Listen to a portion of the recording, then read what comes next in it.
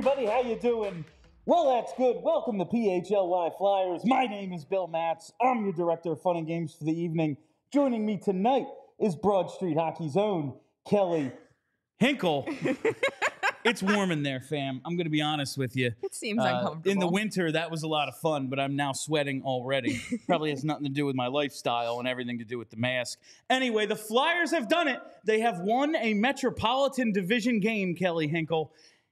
0-6-4 in their last 10 Metro Division games. They have not won one since December 19th, 2023, 3-2 in overtime over the Devils. 0 against the Metro Division in calendar year 2024. More, so, of course, tonight, on the heels of an 8-game losing streak and all hope being lost, they go into the world's most famous train station and beat the President's Trophy leading, and that still stands. Dallas Stars 1 point back. Last I checked, they're down 2-0 tonight. President's Trophy leading New York Rangers 4-1 to keep hope alive for at least another day. Wow.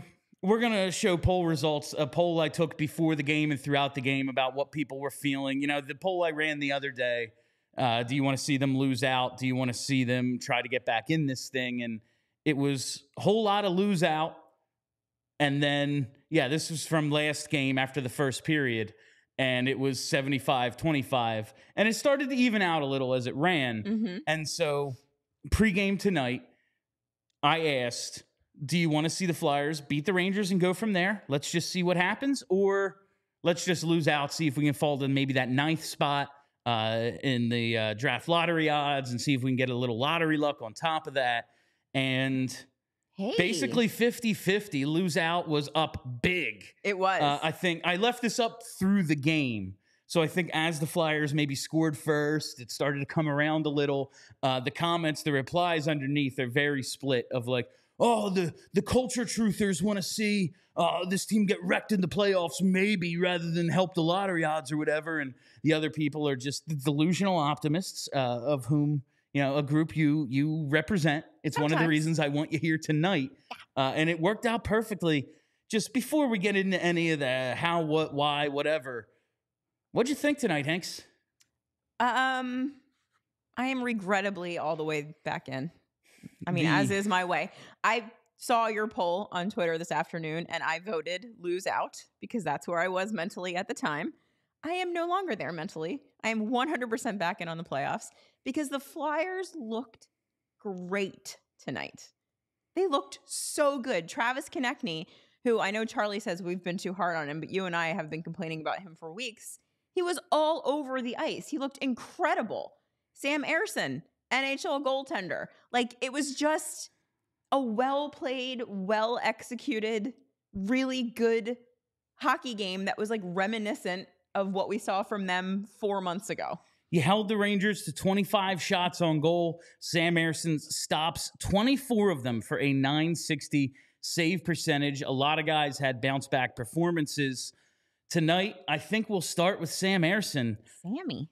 Is it just this simple? Now, listen, we've done some shows recently where we go, listen, we are not discounting how bad the goaltending has been. And if you saw the tweet today about, like, listen, even during this 8-game losing streak, the Corsi numbers, blah, blah, blah, they're all pretty at least good, if not very good.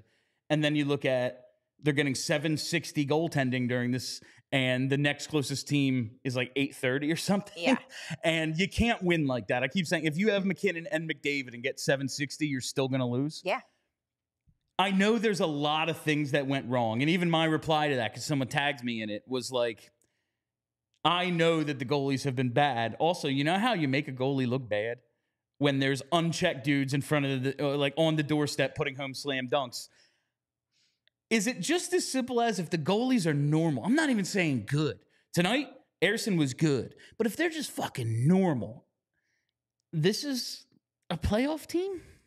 So a few games ago when I was also here for postgame, we were sitting on the couch and I had a weird revelation that just popped into my head that I was like, oh shit, it's just goaltending. Like, that's literally it. Goaltending good, team good. Goaltending bad, team bad. And honestly, I know with Charlie not being here, I'm allowed to say whatever I want because he can't tell me that Charlie I'm dumb. will be along in a little bit. He can't hear me now. He's up at MSG, but he's not talking right now. No.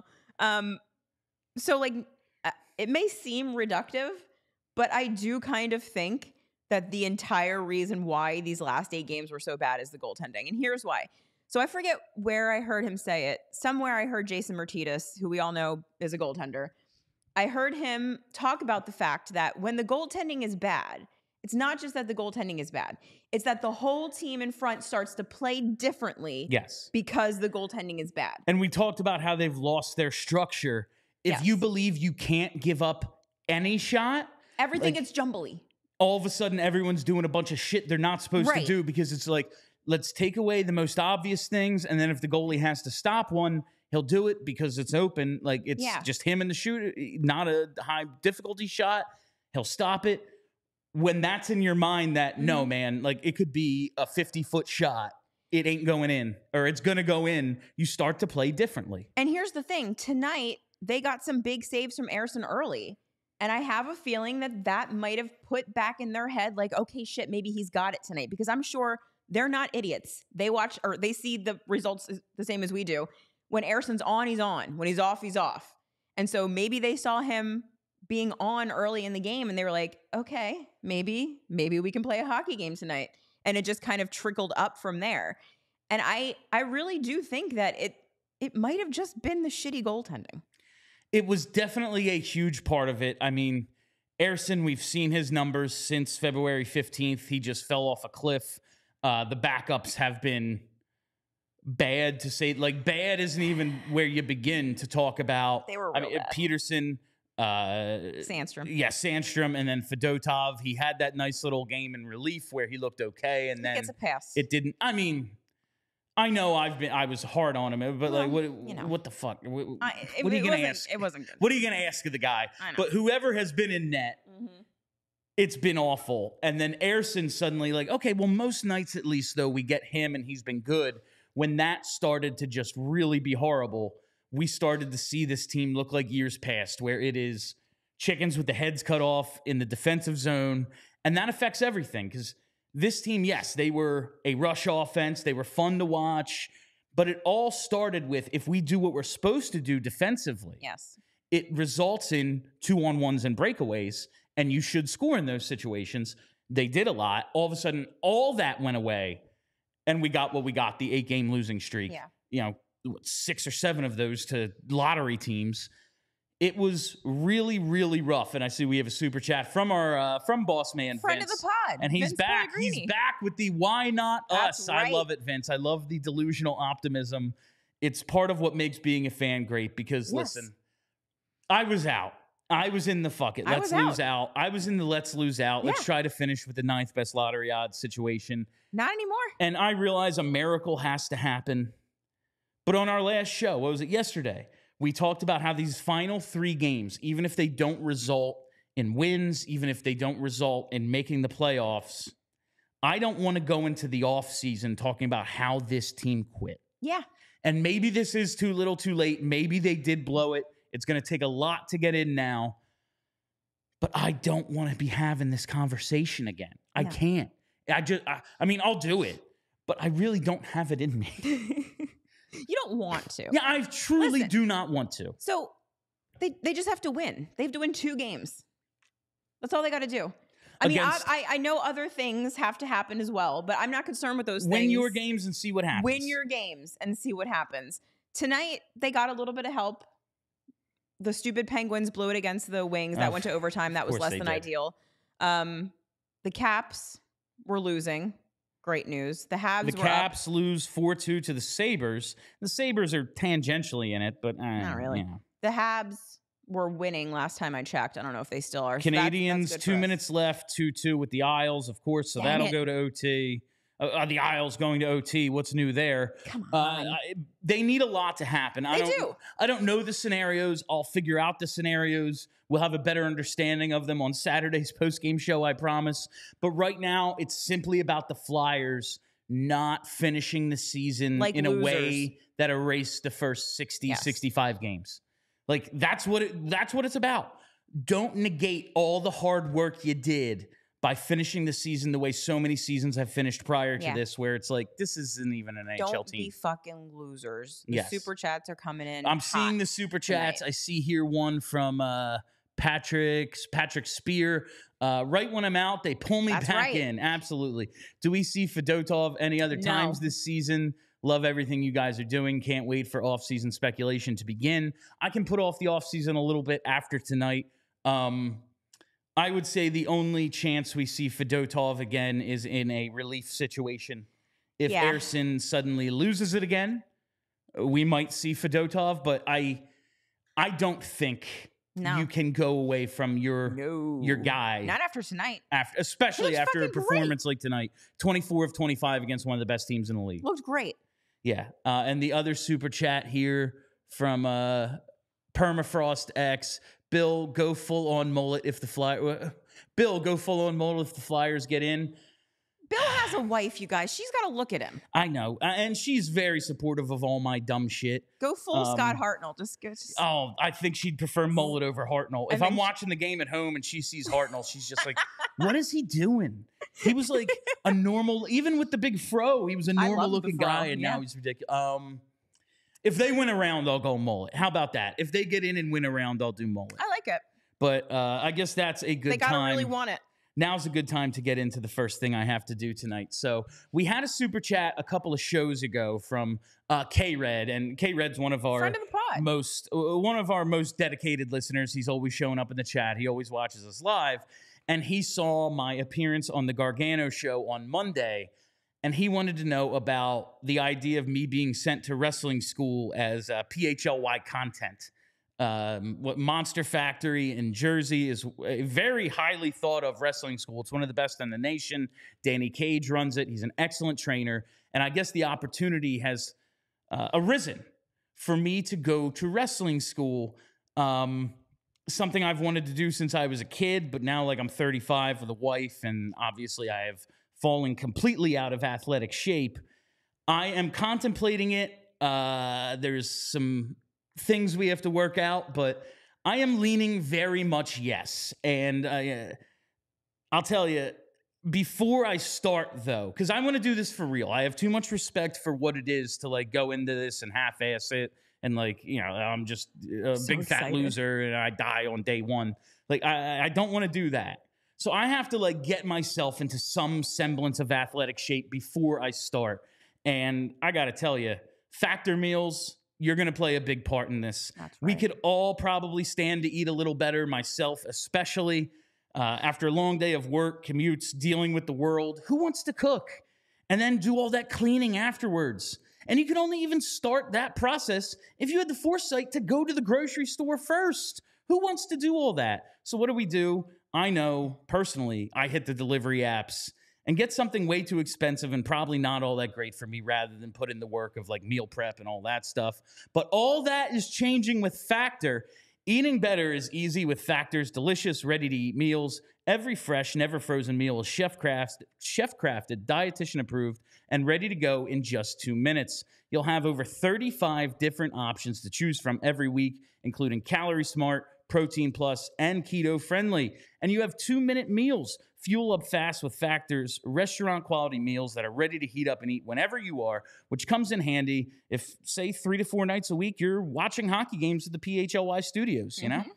No prep, no mess meals. Factor meals are ready to heat and eat, so there's no prepping, cooking, or cleanup needed. And you sign up and save. They've done the math for you. Factor is less expensive than takeout, and every meal is dietitian approved to be nutritious and delicious. So head to factormeals.com/Flyers50 and use code Flyers50 to get 50% off. That's code Flyers50 at factormeals.com/Flyers50 to get 50% off today. All right. So more super chats. We have more super chats. People are just flying in. That's great. Everyone's in a great mood. Bill will headline WrestleMania 41. Book it, Hunter. Yes. Bill just wants to survive a couple of weeks of wrestling school. That was Vince trying to talk me into it. Was like, what if you're great at this? Yeah. It's like, what if, pigs fly out of my ass? But no, it's an exciting proposition, and I'm looking forward to it. And the next one, Geez, the WWE wrestlers are no mats for mats. I like that. Thank you, Permafrost. And thank you for these You super guys are the chats. best. Let's get back to the hockey. I'm sure we've lost that. like half of our audience, but it's my show. I get to talk about nonsense sometimes. So I guess we'll go back to the goaltending. Yeah. Tonight was a very strong bounce back performance for Sam Ersson, who has been dreadful real bad in the last few weeks. Despite, listen, and John Tortorella said it a few days ago. I know the numbers aren't good, but we're not here without him, and he's dead tired. Do you think this was a one-off performance, or maybe he's got a second, third, 12th wind, and he can carry them for the next 2 games? I mean, who knows? Because goalies, like, who knows, honestly. I mean, yeah. But one thing that I think is encouraging is that the team defense overall tonight looked really good. And if they can carry that over into the next game, that's certainly going to help Ersson have another good performance because they won't be giving up nonsense left and right. There were a ton of takeaways in front of Ersson tonight, a ton of really good forechecking and back-checking and pay-checking. But, yeah, I mean, I don't know how you can predict such a thing. I would like to hope that Ersson's got a little boost of confidence from this game, a little second or third wind, and he can go into these last 2 games, which should be easier than this one. The Flyers blocked 19 shots tonight. Yeah. That's a big part of who they are. It just keeps their goalies cleaner. Mm-hmm. It's part of their system, blocking shots. John Tortorella, it's been I mean, you remember 2004, it was the most frustrating shit in the world where the Flyers just couldn't get a shot through on Happy Poulin, and it was like, God damn it, just get one through. It is a big part of who they are, and it fuels their transition game. Yes. It can essentially act as a takeaway sometimes where suddenly they have a shot attempt. No, we're going the other way. Mm-hmm. All of that, I think, works in tandem with the goaltending. Yes. And it worked tonight. That's huge. Yeah. And I think they feed off each other. Like I said, I think those early saves from Ersson let the team know that he was going to have it tonight. And as a result, they were able to settle back into, like you were saying, the structure that they know works. And as a result, everything looked better. It's almost like it's a team sport. Almost, yeah. Almost like, everyone's got to work together in order for them to win hockey games. What's this next super chat? Next super chat? Wow, big one from Timbo Slice. Remember, Cody, to lose first to finish the story. Flyers finish the story next year. This is the wrestling show. I like 2024-25 Stanley Cup champs. I love it. Yeah, they'll finish the story next. Why not? Yeah. Maybe Mishkov comes over unexpectedly. He's the Rock, fuels the whole thing. Who knows? Many people are saying this. A huge part of tonight's game. Mm-hmm. A guy I criticized pretty thoroughly on yesterday's show.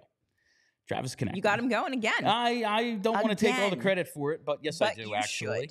Travis Konecny tonight, a goal and an assist, +2, 4 shots and a hit, 17:04 time on ice. It doesn't look like anyone, no forwards played more than him. Hathaway also played 17:04, but he was, man, I know yesterday, like, how can I reverse my position this quickly? The idea of trading him, not re-signing him, whatever. Because you can. That's how it works. I know. His sequence that set up his eventual goal, and it's his 32nd to set a new career high. Yeah. He has a takeaway in the defensive zone, starts the rush the other way, is then the trailer, gets the puck and beats John Quick. That's the Konecny we saw all year. Yes. Wired the puck to beat him. Almost had another one on a breakaway. I don't know how. Like, his move worked too well. Yeah. Like, Quick sold out too fastly. He thought he was going to have to beat him 5-hole. And it was like, no, he's down. And he's somehow didn't score. Yeah. Like, had the whole net. But this is the Travis Konecny we just fucking love. Like, this is the TK. One game. And I'm like, yeah, I know. 8 times 8. Yeah. Because that's how this works. Maybe that's a bad idea. But who's to say? If you get this guy every night, is it a bad idea? He is the straw that stirs the drink. And it's just so much. Like, imagine this now. What's he at? So he's a goal and an assist tonight. So he ends up with 35. He's got 32 goals, 35 assists. So 67 points on a team that literally cannot score. what could he be if you put real players around him? Yep. Young players who are as adept at this style as he is. He is obviously taken to this John Tortorella style of offense. It's really hard to watch him play this way and feel the way I have for the last couple weeks. I saw some people either on Twitter or in your comments during shows while Konecny was looking like garbage, saying that if you re-sign him, he's going to be the next Giroux. I'm guessing implying that he's going to be the guy. I think I said it. Did you say it? Oh, like, I guess implying that, like, he's just going to be good and they're not going to build a team around. Like, I don't really know what the implication there is. My implication was we're going to do it. And even if he's good, like, watching what they were the last couple weeks, it's going to be, like, in year 6 of the 8-year deal, you know, we fucking wasted Travis Konecny. And it's not even like it's not even an indictment of him really, as it is just where they're going to be. But what if they don't waste Travis Konecny? Again, I feel like we keep forgetting, and it's easy to, that there is an entirely new group of people running this team. We don't know yet if they're going to fuck it up. They might. But right now, we don't know. And there's a very solid chance that, unlike the previous regimes who did, in fact, waste Claude Giroux's entire career, they could sign Travis Konecny 8 by 8, and build a team around him that can win. Like, that is a plausible result for all of this. And I think people have to keep that in mind. Also, after watching him tonight, the energy all over the ice, looking just like great passing, takeaways, like he was just everywhere and he looked awesome. I want a player like that on my team. And it's always been, you know, they didn't, to keep the analogy, like they didn't build around Claude Giroux. Yeah. I think he was good enough to be, if not the best, at least co-best player on a Stanley Cup champion. 100%. If you had a bunch of really good next tier guys, like if you had 6 Travis Konecny, you know, something like that, Konecny will not be the guy. He will be a major piece. He might play on the first line with the guy. He would not be the one we're looking to, like, you need to win us the game. Well, here's the thing. All of this hinges on Michkov being that guy. Like, that's, like, if he's not that guy, like, all of this is fucked anyway. So, like, we need him to be that guy. And the only thing that I can do as a fan is just believe that he's going to be, because every indication seems to suggest that he will be. If he's not, then we're fucked. But he's going to be that guy. So, you know, we need some more pieces, obviously. A center would be very nice.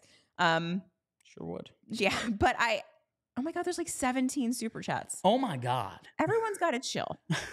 I'm just going to give you all my Venmo. Where do we leave? Vince says I'm going to be good at being a wrestler. Of course He's you will. proud of me. I love you, Vince. I've never had a boss. I've been lucky to have in this business a ton of really good bosses, plus the people at SB Nation. It was like putting them outside. Oh, okay, I got you. Plus them. Yeah, right. But Vince he's one of the most encouraging people ever. It's a delight to work here. What do we have? Permafrost again. Real talk, is Zegras a legit possibility for us? Much the way they were willing to part with Jamie Drysdale, the Ducks, because they have so many defensemen coming in the pipeline.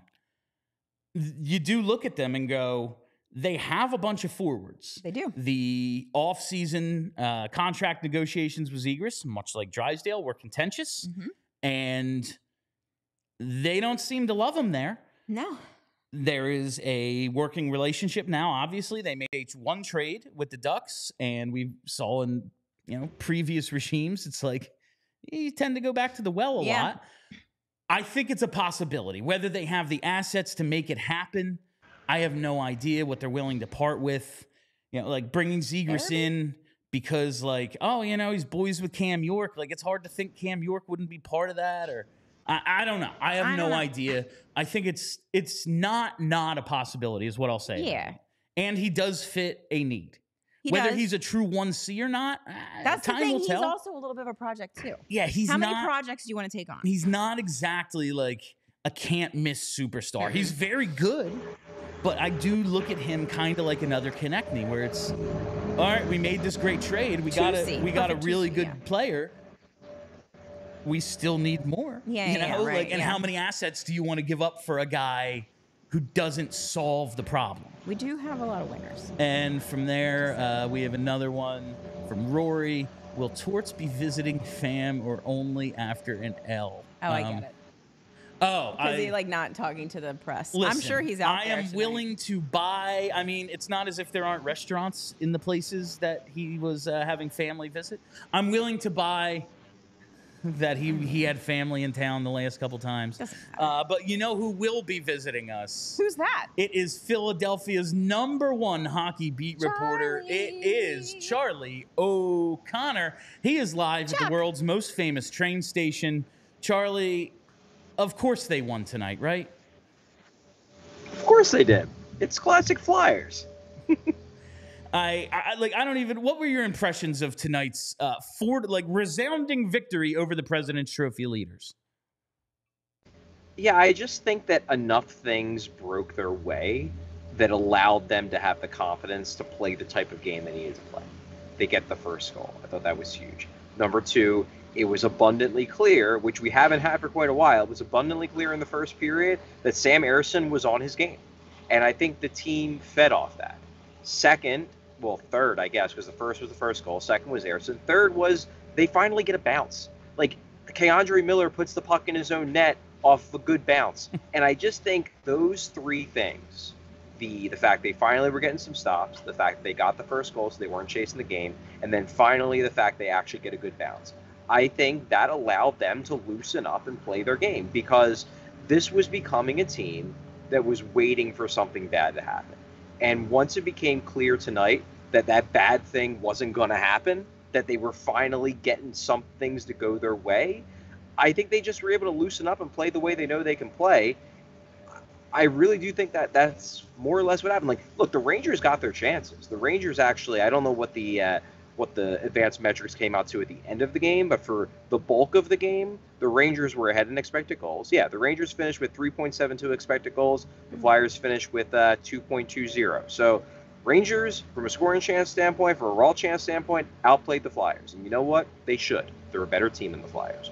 But I just got the sense that for the first time in a couple weeks, the Flyers were expecting things to go right rather than waiting for something to go wrong. And they got some bounces, they get a win. Good for them. Charlie, the thing we were talking about right before you came on is my flip-flopping and hypocrisy.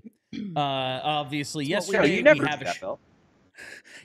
we have a show, and I am ready to move on from Travis Konecny. There's absolutely no point in keeping him. They're just going to waste him the way they did Claude Giroux. And tonight, pounding the table on 8x8, obviously. Sam Ersson was huge, getting the bounce huge, but TK being the straw that stirs the drink. How important was that for them tonight? It was obvious from the very beginning of the first period that they were getting good Travis Konecny. And I made the argument on the last two shows I've been on that I didn't believe Konecny on Tuesday was lacking energy.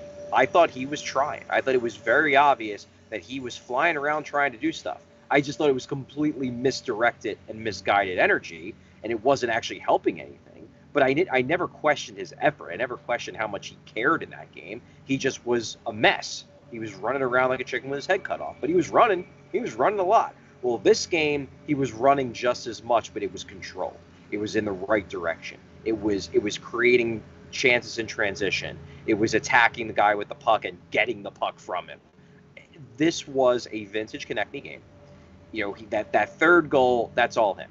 You know, he creates the circumstances for the goal with his play in the defensive zone, and then he trails the play, puts himself in position for a pass, and rips it home. John Tortorella actually specifically noted how important he felt that third goal was, just in terms of giving the team not just breathing room, but the ability to exhale a little bit in between the second and third periods, rather than be worried like, oh God, we're only one up on these guys, we could blow this.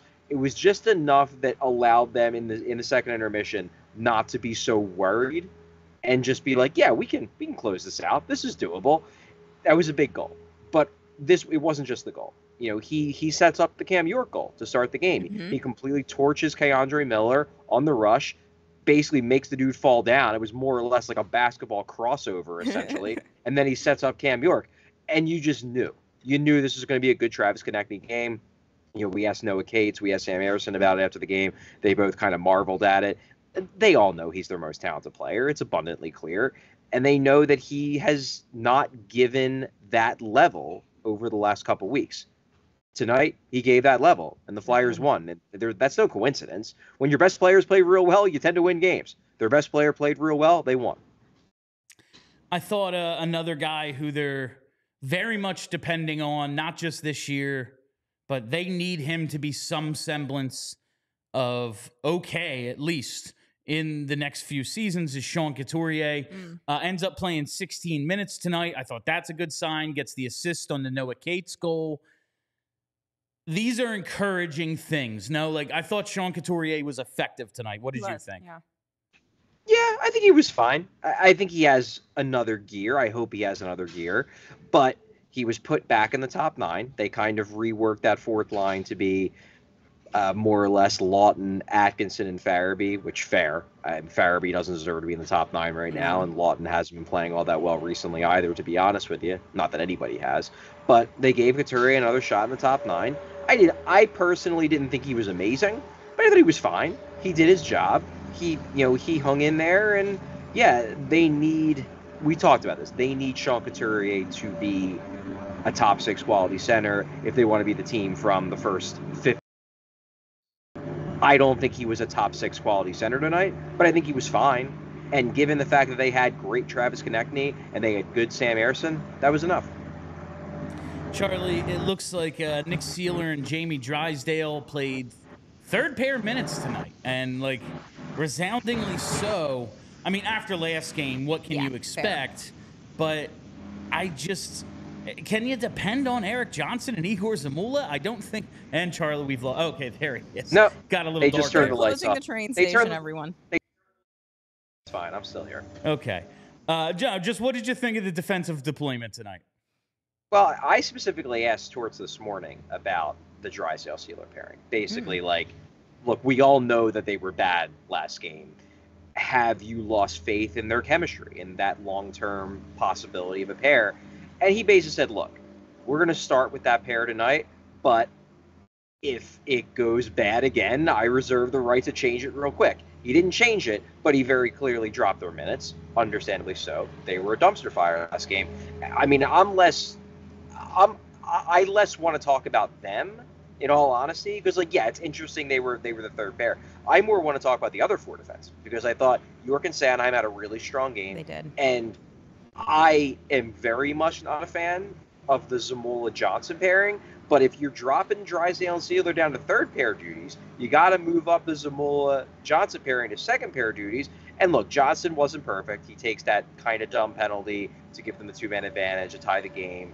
I knew there were some people on Twitter that were saying it wasn't a penalty. It sure looked like one to me. I don't know. Yeah. But I don't know. Maybe that was just homerish. I don't know. I saw people on Twitter being like, "Oh, that was a weak call." Was it? Looked like a penalty to me. I don't know.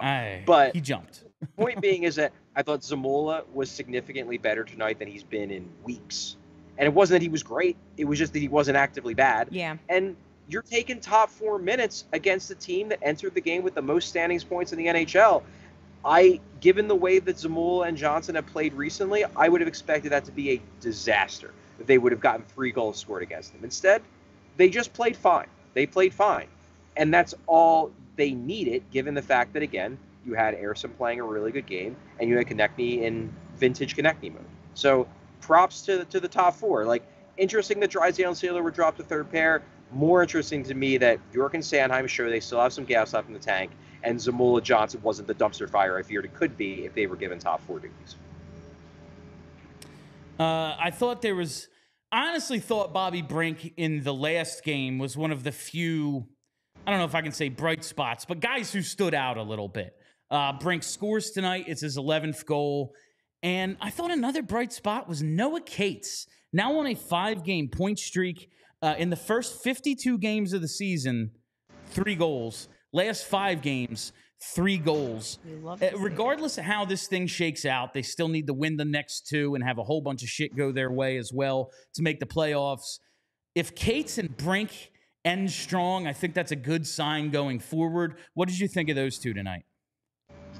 Yeah, I mean, I think Brink was good. Brink obviously scores his goal on a bit of a fluky play. The puck goes off Condre Miller's stick and in, but I still think he was fine. Cates, I thought, was very good. Cates, you look at the ice time, he was 3rd among the forwards in ice time. Cates is a guy who John Tortorella has always loved. I think it killed him to lower Cates' minutes this year, but the guy just was scoring at the level of like a replacement level forward for over half the season. I know he dealt with the injury, so that took some time out of his year, but when he was playing, he wasn't scoring. You had to drop him down the lineup. Now you're seeing the version of Cates we saw for a lot of last year. We're seeing it at a key time.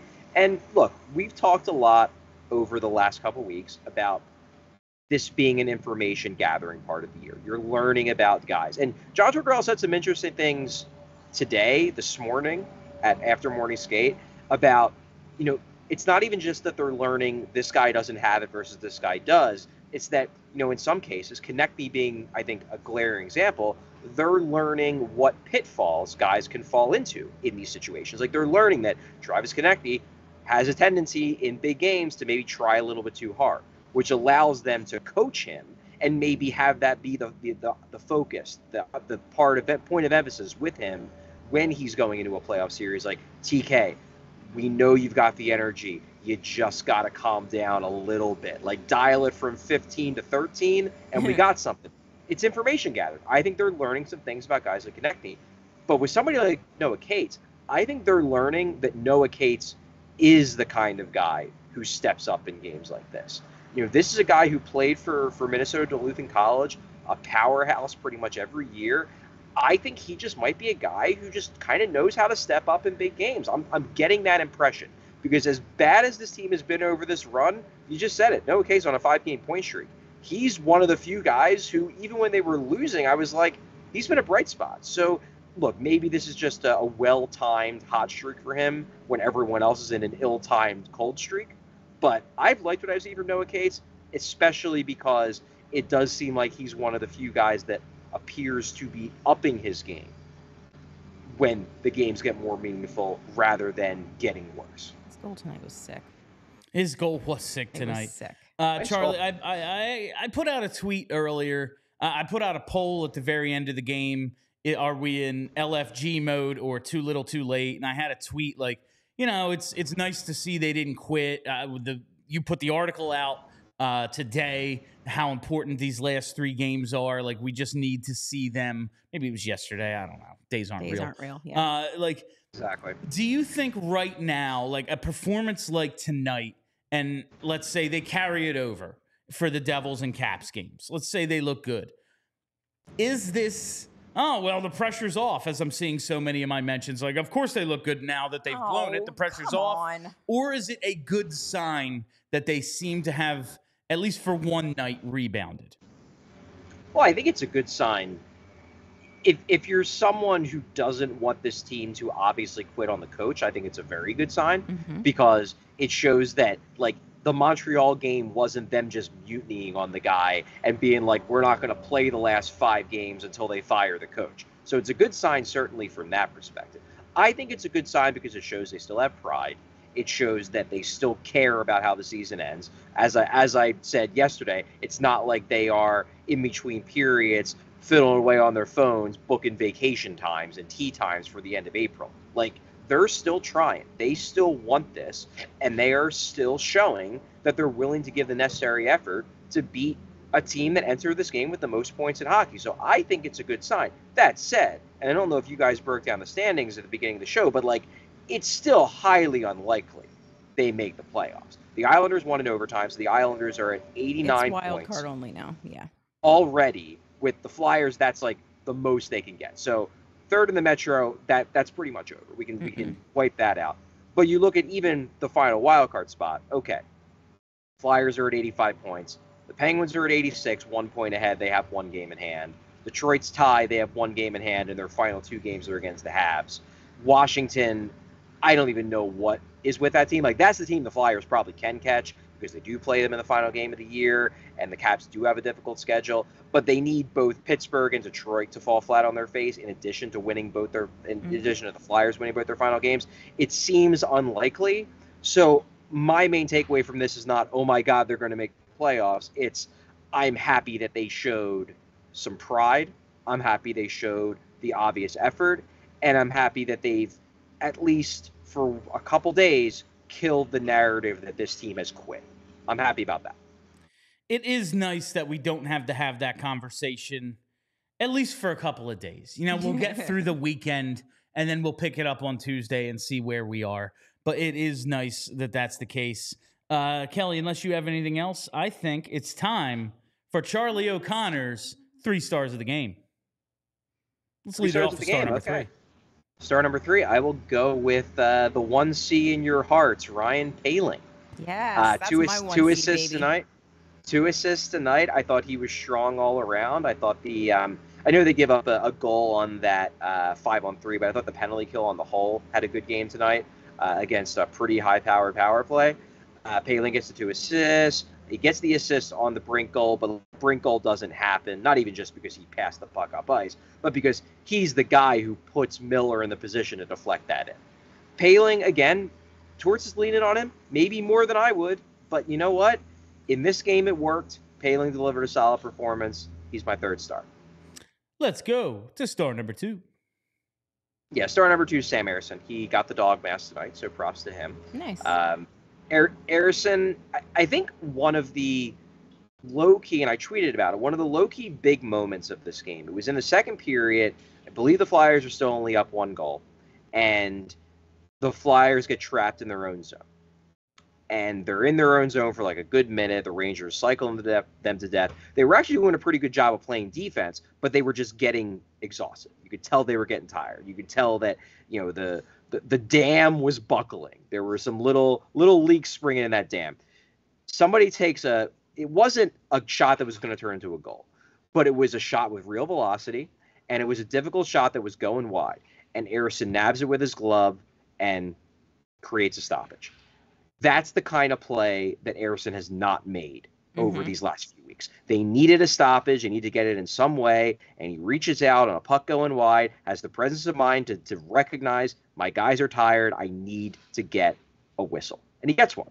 And those are the kind of plays he was making all night. I did think it was funny when I brought up to Noah Cates about getting the good bounce. You know, did that, like, the good bounce on the Brink goal. And I said, was that the moment when everybody exhaled? And I think he gave a little bit away in a way that he probably didn't even mean to, because his first answer was not, no, that was the moment. His first answer was, yeah, and our goalie was making some really good stops. And, like, you just tell that, like, that was the moment when they all exhaled, when they realized, oh, Ersson is good tonight. We can breathe a little bit. Yep. And, like, it was kind of a telling response because it hints that, like, that's really what's been going on here. More than anything else, they were losing faith in their goalies, and that was what was leading to all of the chaos. More than them being pissed at Torts, more than the finishing being bad, that at its core, they were never gonna hang Sam Ersson out to dry and be like, yeah, we're obviously losing because our goalies freaking suck. But when Noah Cates, his first thing of like, when did you guys start feeling a sense of relief that this might go differently? And it was, well, when our goalie was making saves. That kind of tells the tale. And Sam Ersson, props to you, buddy. You made some saves. You go 24 for 25 on this night, 960 save percentage. You get the dog mask. You get the Flyers a win. Good for you, Sam. You're my 2nd star. Before we go to star number 1, we got a question earlier. Do you think there's any chance outside of a relief appearance we see Fedotov again in the last 2 games? I think Ersson gets the Devils game. Maybe if the Flyers lose the Devils game and they are officially eliminated, maybe they give Ersson one last look. But I don't know. They might just go Ersson the rest of the way, and that's fine. At this point, like, I guess at this point, you dance with the one that brought you, and Ersson brought you here. So I have no problem if they go Ersson the final 2 games. That's fine. All right, and let's finish it off with star number 1. star number one is obviously Travis Konecny. I mean, Yeah, that's a given. He was the best player on the ice tonight for both teams. He was the catalyst for the Flyers, like he has been for so many games this year. He creates the first goal. He scores the third goal. He was noticeable on so many other shifts where he didn't create a goal. This was Travis Konecny at his best, and apparently he changed your mind about signing him to an extension. So that should speak to the quality of the game he had. Just like Travis that. Konecny, my first star. All right, Charlie, I think that'll do it. Make sure you get that train, get the hell out of that train station. You never know what's going to go on in there late at night. Hoping to see you again real soon. That is Philadelphia's #1 hockey beat reporter, Charlie O'Connor, coming to us live from MSG. He'll finish out the season at Wells Fargo Center with a couple of games at home, and it'll start Saturday. We'll be back here with Postgame Saturday, and Saturday is a big one. Big one. Not just because it's the Devils, not just because it could keep them alive. It's Wayne Simmons night. Don't fuck around on Do Wayne Simmons not night. screw around Do on not Wayne Simmons night. Embarrass me in front of Wayne Do Simmons. not, absolutely. And if you want to go to that game, you want to pay tribute to number 17, an all-time Flyer in my mind. Maybe outside of Mike Richards, my favorite post-lockout Flyer of all time, I'd say. It's a solid choice. And considering his tenure versus how Richards ended, maybe my favorite.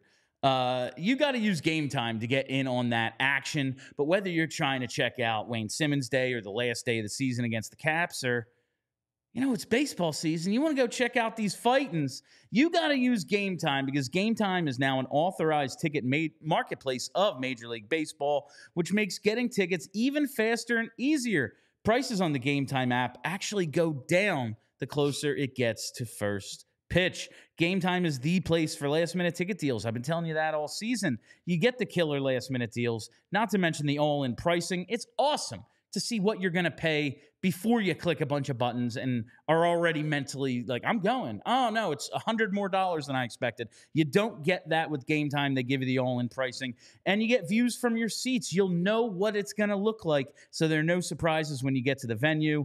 And there's the lowest price guarantee. If you find tickets in the same section row for less, Game Time will refund you 110% of the difference. Game Time takes the guesswork out of buying Major League Baseball tickets. Told you about the last-minute deals. You can save up to 60% off buying last minutes for sports as well as concerts, comedy, theater, any event you want to go to. You get those deals. And the flash deals. Save even more with exclusive in-app deals on select seats ahead of the game or event. Take the guesswork out of buying tickets with Game Time. For limited time, all users can get $20 off any MLB purchase of $150 or more in the Game Time app with code FIRSTPITCH. Terms apply. That's code FIRSTPITCH for $20 off through April 14th only. So you only have a few more days to take advantage. Download the Game Time app today. Last-minute tickets, lowest price guaranteed. And while we're here, let me tell you about Olipop. Olipop is growing on me more and more every day as I discover the new flavors. I was talking to Bryn before the show. She's a big fan of the root beer, as am I. And I have long thought, much like the Hanson brothers, none of that stinking root beer. Let me tell you about Olipop, though. Olipop is the world's first functional soda with a classic soda taste and the benefits of plant-based fiber, prebiotics, and other botanical ingredients to support gut health. Olipop is a new kind of soda with only 2 to 5 grams of sugar per can, as well as 9 grams of fiber per can. If you're drinking a regular soft drink, I want you right now to look at the label and see the sugar content. I just told you Olipop's 2 to 5 grams. It's going to be 10 times that minimum for whatever you're drinking. I guarantee it. Listen, 2 out of every 3 Americans say they suffer from digestive issues. 95% of Americans don't get the daily recommended amount of fiber. Olipop is tackling both of these issues with a drink that tastes just like soda. Prebiotic fiber is the food source for the beneficial probiotic bacteria in your gut, and Olipop has 9 grams of prebiotic fiber in every can that can help support your digestive health. You've heard me make the joke before. If you've got a gut like mine, you got to keep it healthy.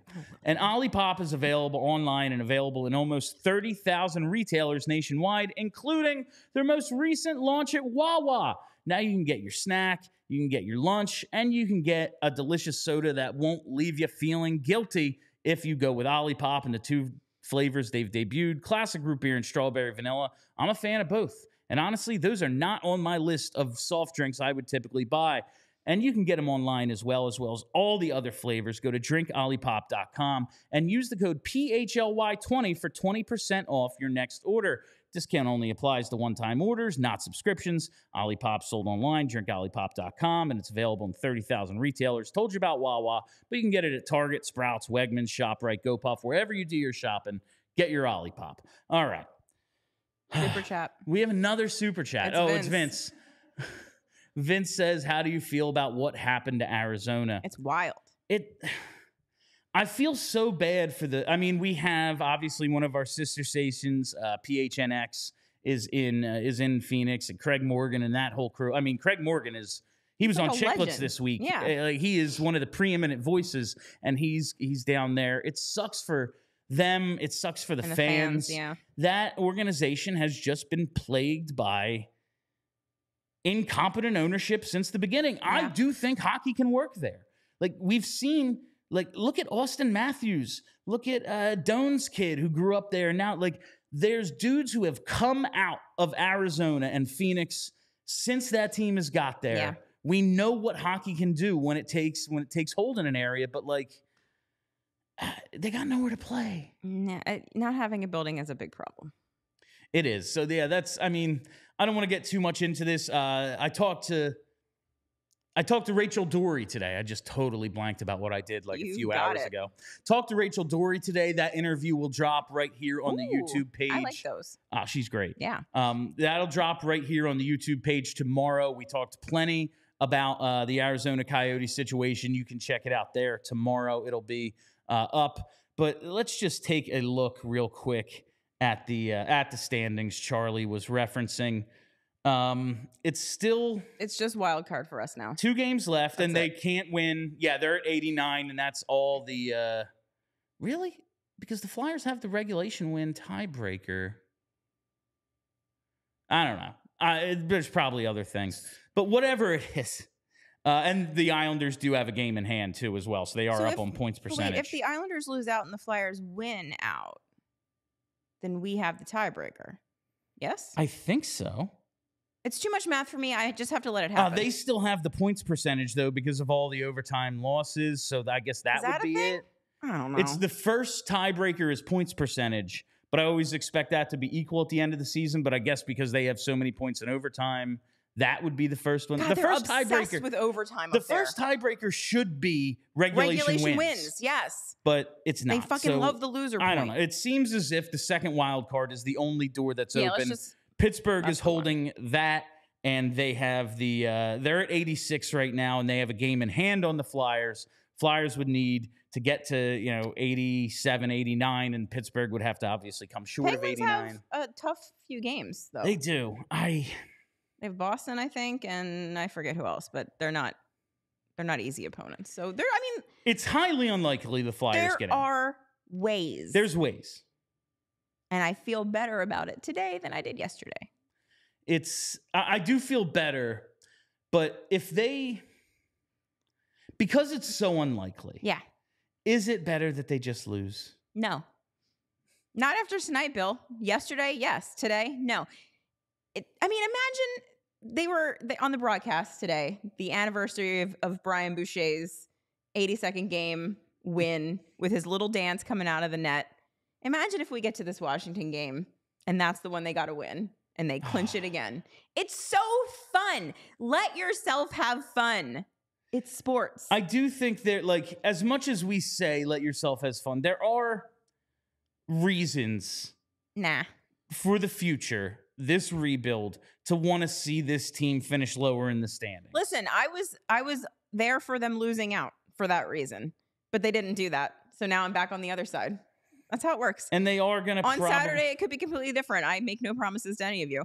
But for now, back in. Let's go. All right. Let's fucking go. I am part of LFG movement just because, I this was always when I was working the overnights with Big Daddy Graham in the midst of the Sixers process. It was a nightly debate about, losing on purpose, etc. You all remember it, especially the local listeners here. And he would say something that was so simple, but true. a Philadelphia player takes a shot, I root for it to go in. That's right. An opponent takes a shot, I root for it to not go in. He's a smart and as man. much as I fully understand the idea of let's see if we can get a top 10 pick, let's see if we can get a little lucky in the lottery, I like when the Flyers win. It's what we're supposed to root for. Like, I hate to break it to everyone watching who's obsessed with losing, but we're supposed to be wanting them to win. Like, I'm sorry. Like, I can't go in, like, I can take a macro view in the off season. I can think about big picture shit later. When we're talking about games, there's not a situation in which even when I say I hope they lose out, I'm watching a game and I'm wanting them to win. I just looked at the poll too. The folks Let's take a look at the final poll I put up. You people. After beating the President's Trophy leading Rangers, and it looks like they're still in command. Last I looked, it was 3-0 Jets over the Stars. So despite losing, the Rangers are going to stay in the President's Trophy lead. After beating the President's Trophy leading Rangers and MSG, LFG, let's fucking go, is at 36%. What am I going to do with you people? And Too Little Too Late is at 63.8%. So it's even more on the Too Little Too Late scale. I understand, and I feel for these people. I understand where they're coming from. I just they worked so hard to get here. Yeah. I get that 8-game losing streak was a kick in the dick. But the resilience is what has made them who they are all year. I got to tell you, picking 12th or picking 14th is not going to change the franchise. It's just not. And maybe these other teams behind them will win and they'll end up with the 10th or 9th pick anyway.